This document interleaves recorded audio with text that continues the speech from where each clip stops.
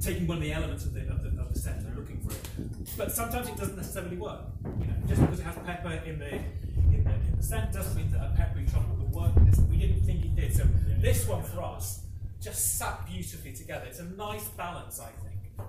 And also cardamon's very creamy as well. Yeah, absolutely has that creaminess. So do we think it works?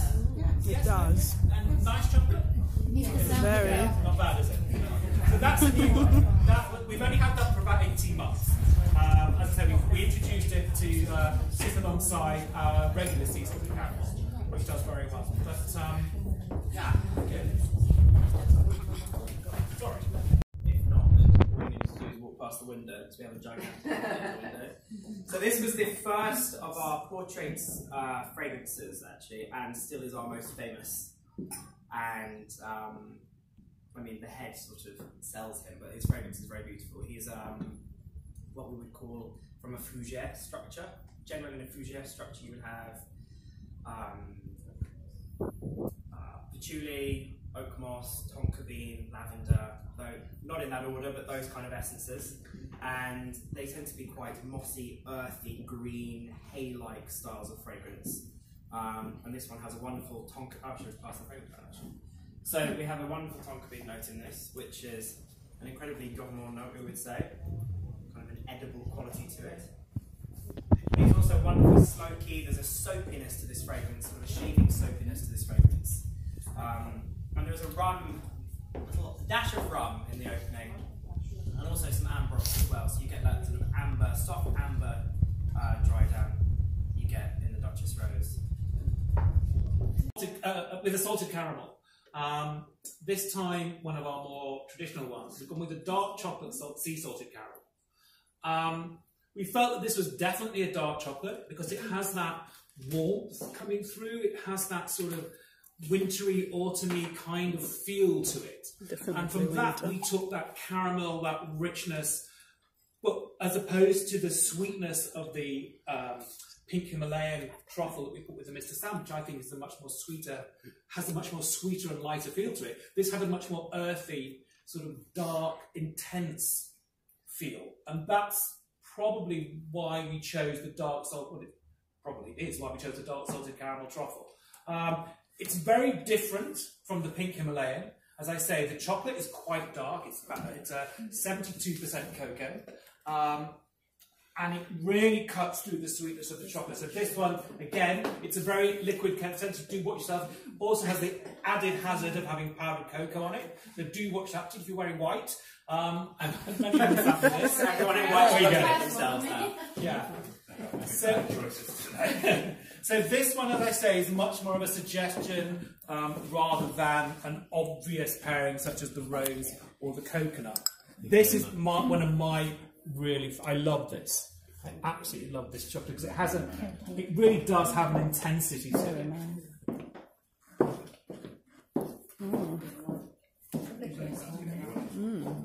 Thank you very much.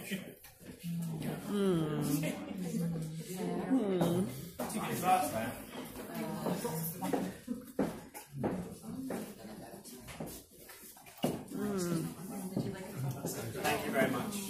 So, as I say, it's going that intensity, Perfect. that darkness, that warmth. Keep that in mind while you're letting it come through, letting it smell. And then you've got the bitterness of the cocoa at the end as well, which is quite a bitter edge to it. I love this chocolate, I absolutely love it. It's amazing. It's very good, very intense. Thank you. Instant migraine. Pick yourself up. Thank you very much. Are you okay with water? Do you need more water? Yeah, it's got that dark Yes. It's a good pairing with the fragrance. It is, isn't it? But it's not obvious. This is quite outstanding. They just work. It's a feel you get from it, I think. Something you can't put into words. There's a slight bitterness in Lord George as well. Yeah. Yeah. You get that from the cocoa as well, the bitter cocoa as well. Yeah, and absolutely, yeah. And you've got the sharpness with the salt. Yes. All kind of works to the same end result, but coming through different sort of journeys. Yeah. Yeah. We should watch the napkins. Oh, yeah. Does anybody need something to wipe their hand with? We're savouring the last elements of the cocoa. You can always pick up fingers. Absolutely. Waste not one. So do we prefer that one, for example, to the pink Himalayan? Yes. Yeah, I think so. No, Definitely. They're very different. It's quite creamy. It's quite creamy. The last one, Yes. And I think that's because of the dark chocolate. It Very, works. I love that. The cocoa, yeah, it's quite it's intense. It's a real It hit. is, yes. If I was drinking good scotch, I would want the dark. The dark one. That's it. Yeah, definitely. Yes. Definitely. It would go Not with that I the do scotch. drink Yes, just espresso and stuff. Yeah, espresso, definitely. Because you need that little bit of sweetness, but not as sweet, say, as a rose or at the Himalaya. You don't want that sugary sweetness, but you need a hint of it. It's just a softener. It's a softener sugar. Yeah. And the other salt would go better with vitamins. Absolutely. I was going to say, something like we're drinking now is perfect for that. Absolutely. Absolutely, definitely. Interesting. Good. I think it's nice to do some very obvious ones and then some that's just for no reason work. But you get, as I say, you get the feel of them being paired well together. Yeah. Good. Excellent. Okay, so I've heard another bottle popping downstairs, so feel free to have more refreshment. You might need it after this one. So the next fragrance we are on to is the last of our big five. So this is Terrible Teddy. Wonderful fragrance. For this, we have actually partnered with a charity called Tusk. Anyone familiar with Tusk in the room? Yes. Yeah. So they're a wonderful charity who are all about the protection of endangered and hunted wildlife, predominantly in Africa, and also to support the charities and the people who look after these animals, and also areas of land and different things in association. So it's a wonderful charity to be associated with. On our website, we're currently giving, we're doing a match every time someone's buying something on the website. We offer people to donate some money, and we will donate £2 to every single purchase on the website to Tusk. Oh, okay. So, this is interesting. A couple days ago, I had a customer in the store, and I mentioned the Tusk thing, and she works for them, or for WWF or something, and she said they do very, very good work. Yeah. And obviously the rhino is one of the animals that is protected. That's endangered, yes. For this character in particular. So anyway, relating to the fragrance, could someone be very kind and pass the strips down to me? Thank you so much. Another amazing one for this time of year. So this, I'm going to again ask you. In fact, I'll split them in half because I feel this side of the room never get the opportunity to get in there early enough. There we go.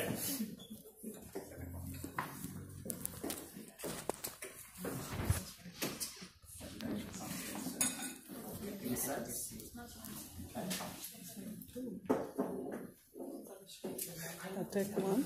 I'll let you have samples. Sandalwood? Is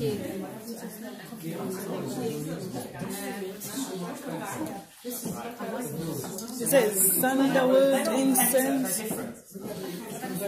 this is our luxury line. I think they are much higher price than products.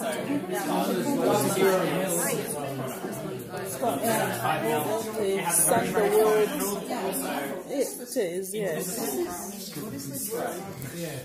So that's purposeful for this is the luxury collection. It gives you a mist, but ultimately it's got to do with the size of the spray. And we've just chosen these ones to give it more of a mist. Yeah. But I mean, the same amount comes out. It's just, it spreads further, whereas you're more concentrated with the other spray. So that could just be how much you're using. I have actually, how many sprays are in 1 ml? I've done it with our bottles. It's 8 to 10 for 1 ml with how fancy we can. Do Is this? Yeah, I mean, Yeah. I've done, it was about 6 months ago, You but did. I eventually did it. So. But the thing with these ones is because they spread further, you get a broader spread of fragrance on your skin, whereas it's more concentrated. So you can still spray it from further away. These will just give you more of a mist. It's quite elegant, yeah.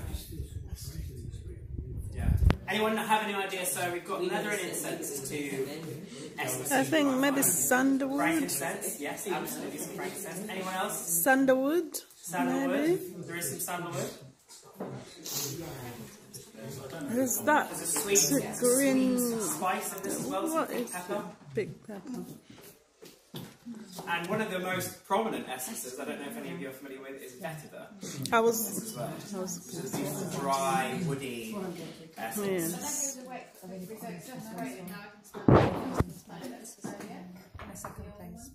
that being better with one of the ones? Vetiver. Evaporates a bit. No, vetiver is a very, very long. Dominant. Very dominant. Sorry, which perfume is this? That's Terrible Teddy. Terrible Teddy.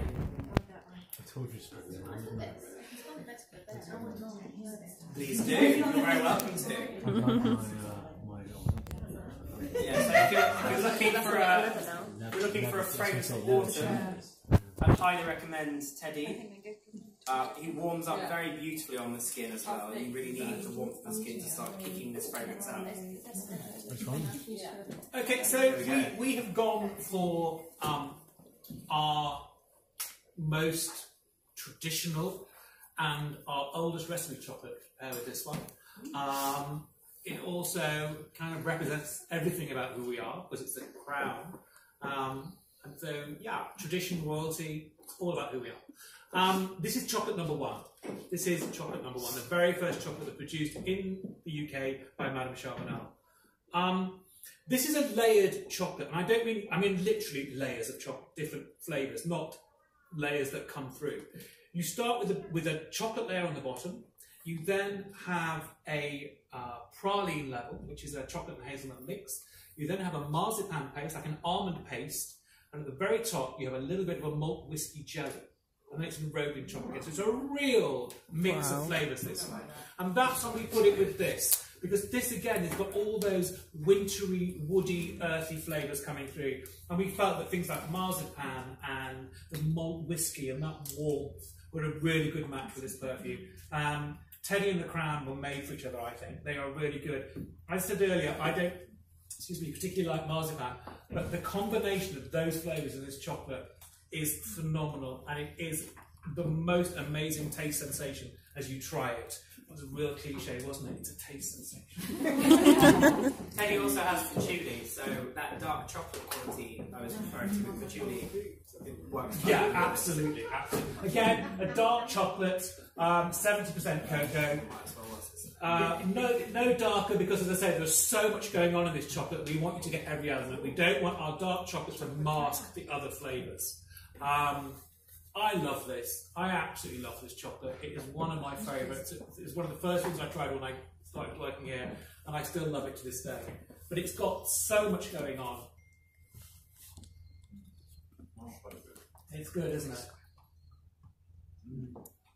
But no one flavour is too overpowering. I think that's the nice thing about it. It's a real mix. It's the crown. Yeah.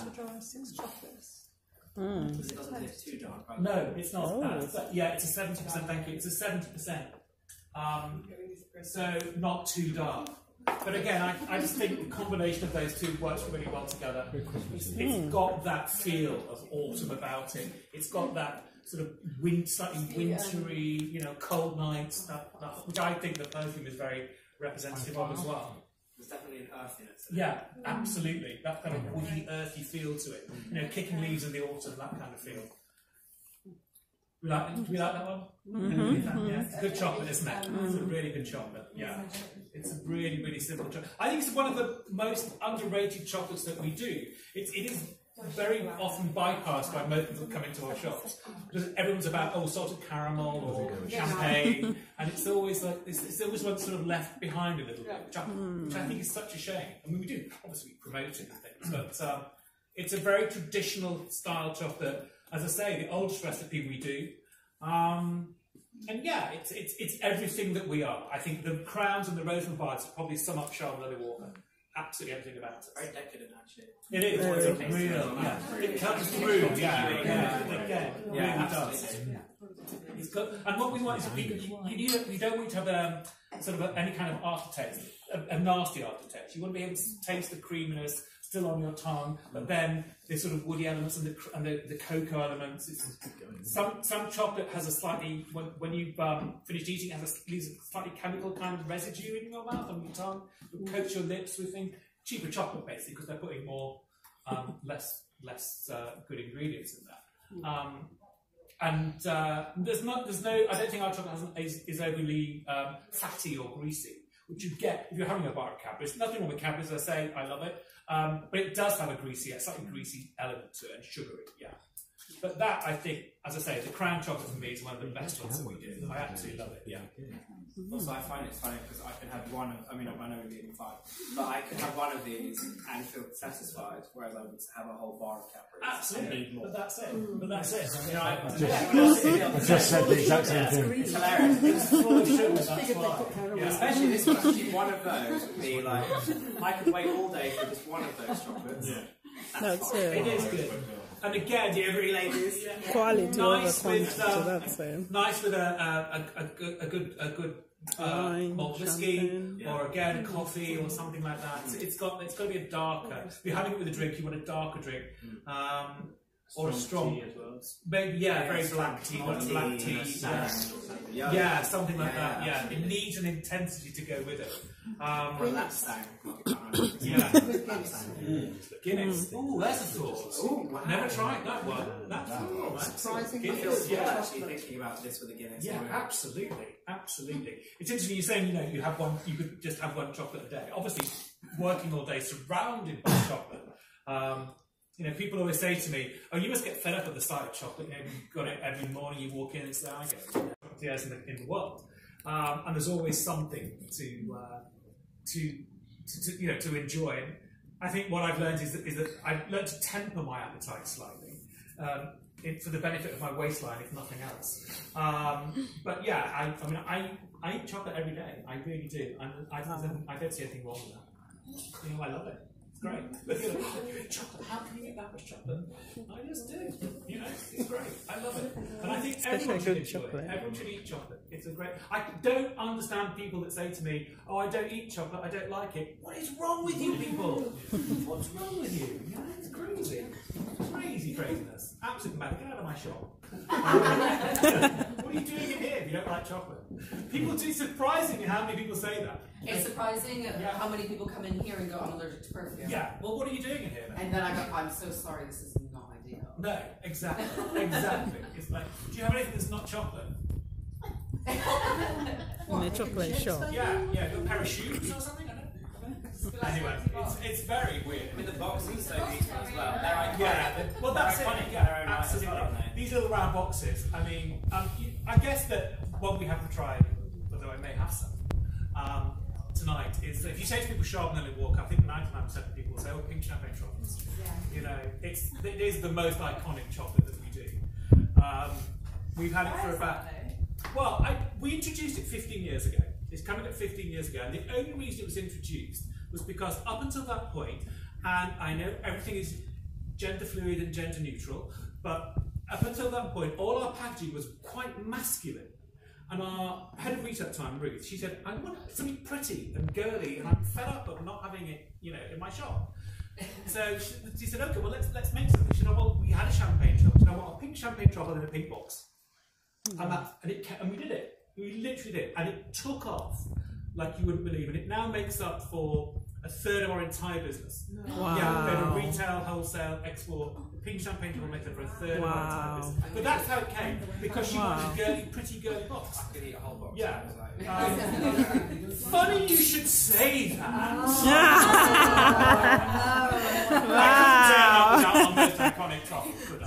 So this is it. So it is a milk chocolate butter truffle. That's really nice. We use There's a lady who knows what she likes. We use marc de champagne to champagne concentrate. Most chocolatiers use that. It's very difficult to get chocolate to retain the flavour of delicate spirits and wines. So that's why you have to use a concentrate. And then it is enrobed in a white chocolate and strawberry coating on the outside. There's a combination of milk chocolate, marc champagne, white chocolate and strawberry. And that, I think, is... What else do you want? Sounds delicious. You know what? Yeah, let's try. Should we have a go? Yes, please. Yes, you don't mind, yeah. I know, we haven't got a perfume. I'm sure we could find a perfume to match this one. But I just thought I'd better bring those anyway. Pink champagne. No, take one then pass it on. Thank you. It's got... maybe. Oh my god. Trolling around. It's quite sweet. Oh, impressive. Oh yeah. Yeah. Well, PUR as well would maybe work because I've got sparkly in Taste of champagne. Wow. It's very nice. I can see why. Also, I don't know. There was some noise in the beginning, which I apologise for, which actually is our engraving machine. I was engraving a bottle for a customer. That's what I was doing earlier. But so you know that we do that in store now too. It's a complimentary service. It takes 5 minutes. Well, 10 if it was a long message like that. So I do apologise. But it's something anybody can add to. Yeah, do we have an example of the engraving variant?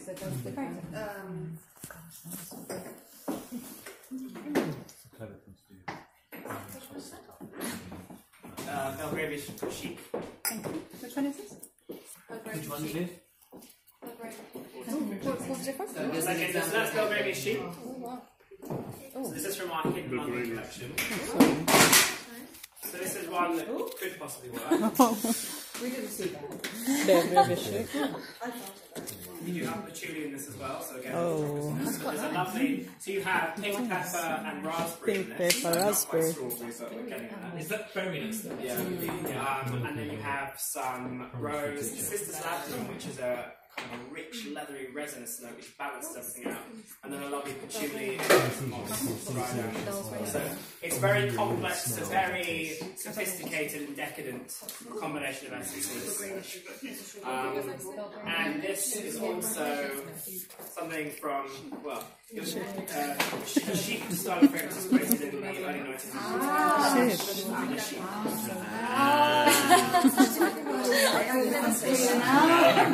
Makes sense. I understood sheep, and like, what is a sheep doing in Brazil? Yes, exactly. It's got expensive, so I just wanted to say that. This is another one which might work. I mean, we have a few that could possibly work, but this is a popular one for us. This is Empressa. Back to that. This is so nice. I spread that. It is nice. I think I want it. So this is Empressa, which is one of our very, very popular ones. This is a perfect balance of fruity, floral, citrusy, some spices, and then it dries down into a really beautiful kind of soft patchouli. This one. I think the first one, as it goes on, is more like more resident, has a more decadent champagne. It works very well with a champagne flavour. I can imagine. Yeah. We'll go to Wales tomorrow, as far as Yeah, it's got that sweet. If